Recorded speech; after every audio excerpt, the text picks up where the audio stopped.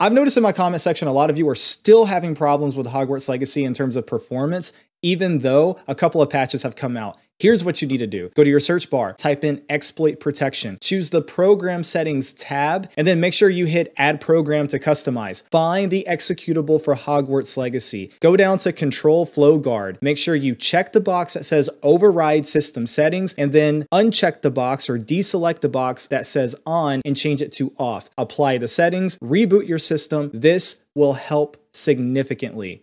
Please enjoy the video. Earlier this week, one of my best friends called me and said, hey, I'm ready to build a PC. Can you help me build one? I said, absolutely. So we met up at Micro Center on Monday night. We picked out all the parts, and then I brought all the parts back here to my place and I put it all together over the last couple of days. And so today I want to test it out some with Hogwarts Legacy. It has the RTX 4070 Ti and an AMD Ryzen 5800X, which is an 8-core, 16-thread processor. Now, unfortunately, I don't get review samples. So up until now, I have not had the opportunity to play around with a 4070 Ti. So when my friend told me he wanted a 4070 Ti, I was quite excited because now I knew I was going to get to play around with it, maybe run some benchmarks. And so that's what we're doing today. If you like this type of content, drop a comment, hit the like button, get subscribed for more content like this. And after all, I don't really run a lot of sponsorships on this channel, so you're really all I got. Help me out. I appreciate it. All right, let's get into the benchmarks. And here we are, Hogwarts Legacy and Hogsmeade RTX 4070 Ti. And I just want to show you real quick, we are starting off at a native 4K with everything maxed out on Ultra. This is everything except for ray tracing. Ray tracing is incredibly demanding in this game. It didn't do well on my 4080. It's not going to do well on the 4070 Ti, so I'm not really going to waste my time with that right now. Obviously, if you run ray tracing in this game, you will definitely need some form of frame generation, upscaling, things of that nature. So just keep that in mind. And you can see right here, we're at a native 4K. And for the anti-aliasing mode, we're using Nvidia DLSS. Everyone seems to think that's better for some reason. Also, this game does not have a dedicated full screen mode, so that is why we're in windowed full screen. Now, all of the stats are in the top left-hand corner, and running around in Hogsmeade, you can see as clear as day that we're below 60 FPS. You can see the CPU temp is only at 48C, so that's really good. The GPU temp is at 62C, 60C, so that's really good as well. And I also have some other stats up there for you to look at, from the VRAM to the power usage as well. And yeah, we're not able to hit 60 FPS natively in Hogsmeade at 4K without any type of upscaling or anything like that. Now, one thing I do want to do really quickly is I want to leave Hogsmeade and see if the performance increases at all. Okay, so we're a little bit further down the hill from Hogsmeade, and actually the performance is getting worse. We're down in the 40s now. This is absolutely crazy. And I know 4K is demanding, but I thought the 4070 Ti might do a little bit better here. But let's see what happens if we take to the sky. Okay, so we're now in the sky, and as you can see, we're at about 39, 40 FPS, 35 FPS. So yeah, 4K is incredibly demanding here for the 4070 Ti. But what happens when we turn on frame generation? Okay, frame generation has now been enabled. Going back into the game. Okay, I guess even with frame generation, for some reason, performance is still not that great. We're still in the 40s. I don't know what's going on here. I know this game got a patch yesterday, and some people were talking about more bugs, and maybe that has something to do with it. I'm not really sure. But if we get off the broom and we start heading, oops, sorry, didn't mean to hit you. If we get off the broom and we start heading back to Hogsmeade, yeah, wow, we're still in the 40s even with frame generation enabled. That kind of just blows my mind. What is going on here? This is not right. Okay, I just looked at the settings. I double checked everything. I honestly have no idea what's going on here. The only thing I can think here is that maybe possibly the patch we just got somehow made things worse, but either way, we still have other options here. We can turn settings down. We can turn the resolution down. We can turn on DLSS. Now, I'm not going to turn on DLSS here because I typically only use quality, and quality is simply upscaling from 1440p, and we're about to do a native 1440p test anyway. But I do want to turn some settings down real fast and see what happens. Okay, frame generation is still enabled, and I have lowered all the settings down to medium. And oh yeah, that is much better, much better. There you go. Much better, much better. Okay, so now we're closer to 90 FPS. Now this is native 4K, so no upscaling, but frame generation is enabled. And that's what's really cool here about frame generation, is that if you want to play at 4K and your card isn't really capable of doing it, which the 4070 Ti in this particular game is not, frame generation can come in and help you keep that native 4K and still give you the frames that you need. And 90 FPS seems to be the sweet spot for a lot of gamers these days, saying as a bare minimum, they really want a 90 FPS average. And that's about where we're at right now. So that's pretty good here. So things are looking a lot better at 4K medium with frame generation enabled. Okay, and just for fun, we're gonna turn frame generation off. We're gonna leave it on 4K medium. I'm gonna switch the anti-aliasing mode back over to Nvidia DLAA. And let's give it a second to recalibrate and see what happens. Okay, at 4K medium, we're still above 60 FPS. So that seems to be the bottleneck here, Ultra. Ultra settings seem to be broken or just overly demanding. So if you're playing at 4K and you're not getting the frame rate you want, medium seems to be the sweet spot. So the 4070 Ti at 4K natively on medium settings can average a little above 60 FPS. And even here, you can see we're in the 70s. So that's really good actually. But what happens at 1440p? Okay, and as you can see, we're back in Hogsmeade. Again, 1440p, no upscaling, no frame generation, no ray tracing, everything maxed out on ultra settings. And as you can see right here, we were at 65 FPS. Now we're up to 75 FPS.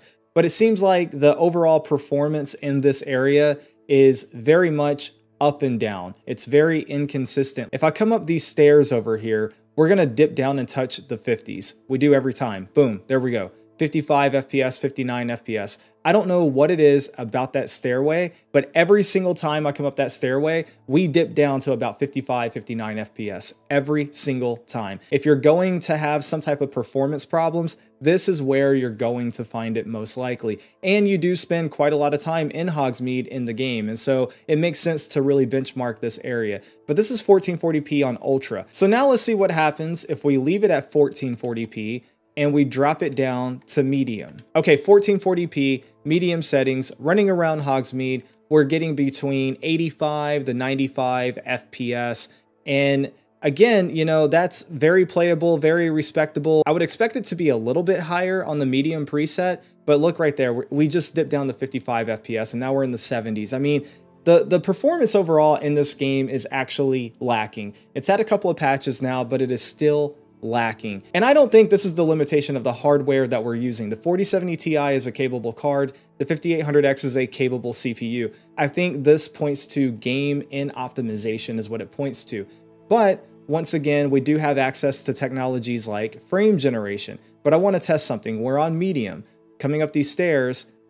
Okay, so instead of dipping down to the 50s, we're dipping down to the 60s. And so that's nowhere near as bad, but it is still definitely a dip. So now let's take a look at frame generation and see how much better our performance can be with frame generation enabled. But the first thing we need to do is go back to the preset and turn that back on to Ultra. Okay, 1440p, Ultra settings, frame generation enabled. And as you can see, we're above 130 FPS. Dipping down to 120 FPS, but this is great. This is really good gaming performance overall. And this is why frame generation is so amazing, because you can keep your native resolution without having to do any type of resolution upscaling. And therefore that eliminates things like artifacting and shimmering in the corners and things of that nature.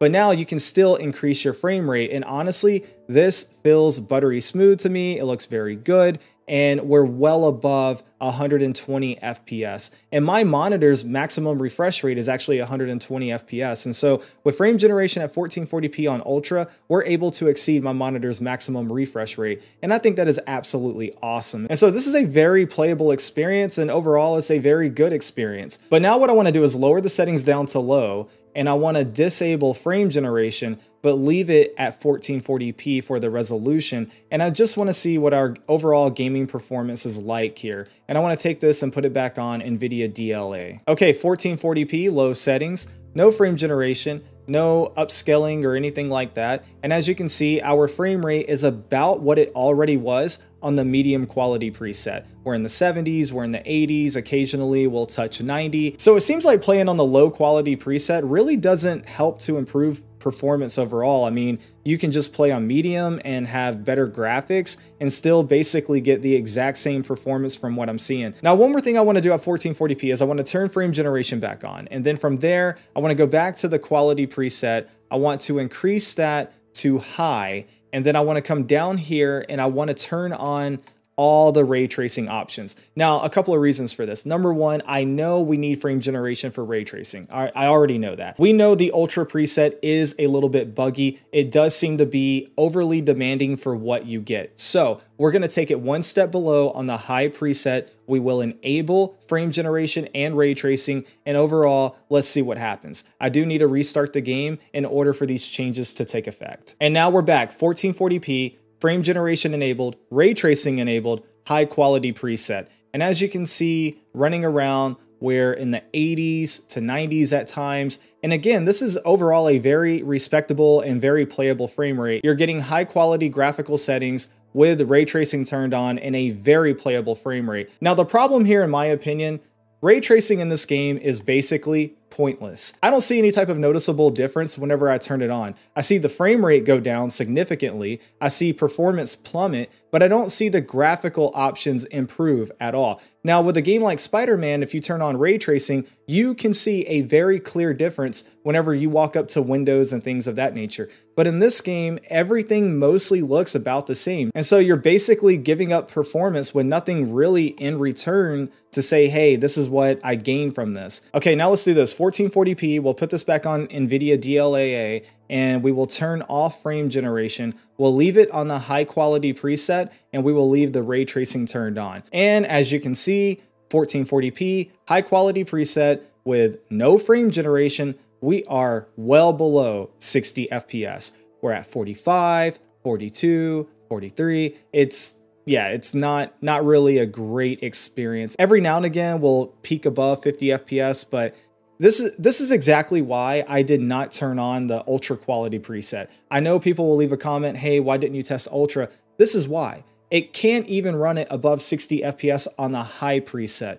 Why in the world would you think it could do it on ultra? It can't. Now, sitting still, we can touch 60 FPS, but wow, who cares about touching it, right? When we're actually playing the game, we're moving around, you can see we're in the 40s on average. But now let's finish up by playing around with some 1080p. Now, lowering the resolution did take away my ability to use Nvidia DLSS, so please be mindful of that. But this is 1080p ultra quality, so let's see what happens. And unfortunately, as you can see, 1080p ultra in Hogsmeade, yeah, the performance is really nothing to write home about. But the thing is, I'm kind of confused here, and I'm looking at the CPU utilization, and it's in the 30s. I mean, it's usually hovering around 34%. And so I wonder if that has something to do with it. I mean, we are above 60 FPS, but just barely. I mean, this game is basically doing nothing at 1080p. But what happens if we lower the settings down to medium? All right, I can't really believe this, but 1080p, medium preset, 75, 85 FPS,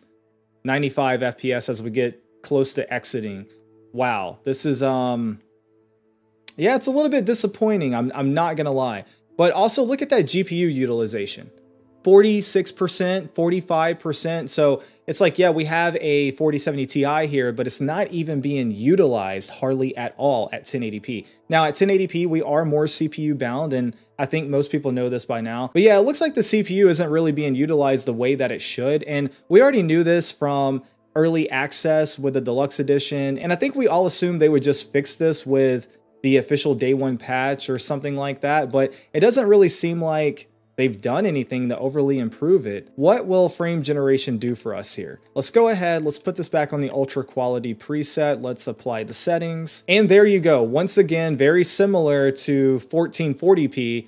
We are above 120 FPS. And again, that is a very good frame rate. You can definitely play with that. You can definitely have a very good time with that. But at 1080p, I would expect something closer to about 200 FPS.